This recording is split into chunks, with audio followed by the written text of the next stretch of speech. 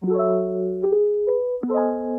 ninjas and welcome back to my channel. I'm really excited about today's recipe. We are making Dhaba Style Dal Tadka. What's a dhaba, in case you don't know? It's a roadside street stall, you could call them, in India, and you would actually find them on highways, next to petrol stations, and they open 24/7 and they serve the most heartiest, comforting meals that you'll ever find. And usually truck drivers or people who are driving long distances stop for a meal, grab a lovely bite, a little packet to go, and then they're on their way again. So today's recipe is going to be similar to a Dhaba style dal tadka. We're going to be smoking the dal because it tastes out of this world, I promise you. It's a very simple recipe. Everything goes together real fast, and that's about it. So I think we can just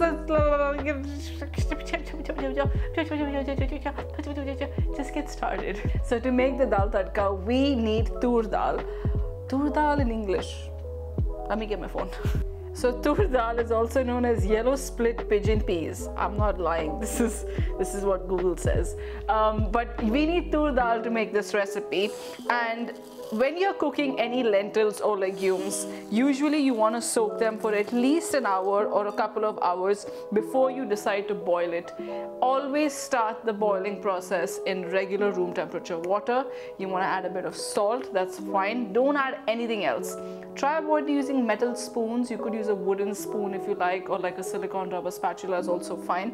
That completely breaks down your dal and allows it to cook really well. Toor Dal takes almost an hour to cook down completely. So I've already cooked my Toor Dal in enough of water. So the ratio for dal to water you need to keep in mind. For Toor Dal, for every 1 cup of dal, you're going to need 3 cups of water. And I like to cook it in such a way where I'm not draining out the excess water at the end. I have this really nice, thick dal consistency, as you can see. I've not had to strain any of my liquid out, and it's completely cooked down. So this is slightly salted and this is cooked. So I'm going to be doing the tadka and the smoking now, and I'm going to serve it with some jeera rice, which I absolutely love, and some roasted papad. So let's go. So before you start making the tadka, you want to ensure all your ingredients for the tadka are ready. So I'm chopping some green chili. I've got a bit of garlic, ginger and onion as well.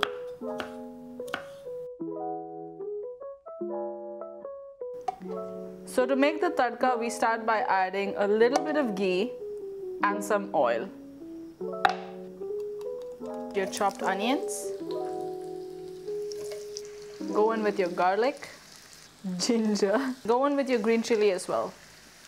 Add my cumin seeds, and I'm gonna add 4 dried red chilies.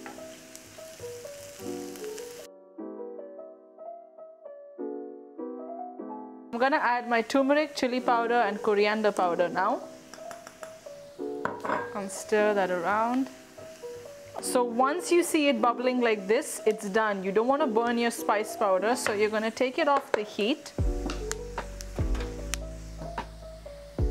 And you're going to add half the mixture into your dal.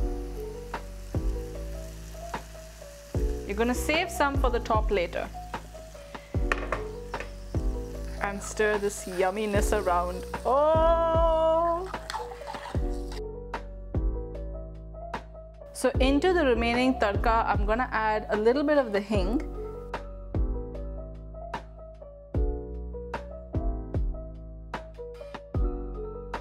I put that into my dal right in the center.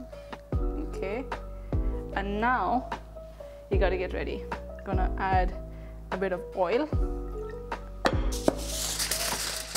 and we gotta close this up. While my dal is smoking, we're gonna make some roasted papad because that's the best way to do it. Okay, so I just get my papad onto the fire and we just let it cook.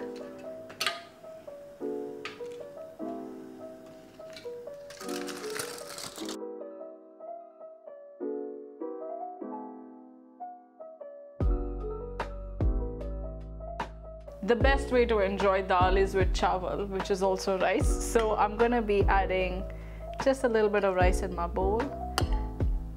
I've done some jeera rice here. You can actually find this recipe on my palak paneer video.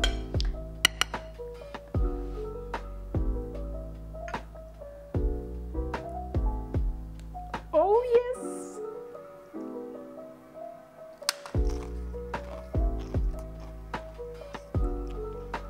My dhaba style dal and chawal. Let's go for it. So get some dal, get some rice, obviously. Get a bit of the papad. So, couple of things here.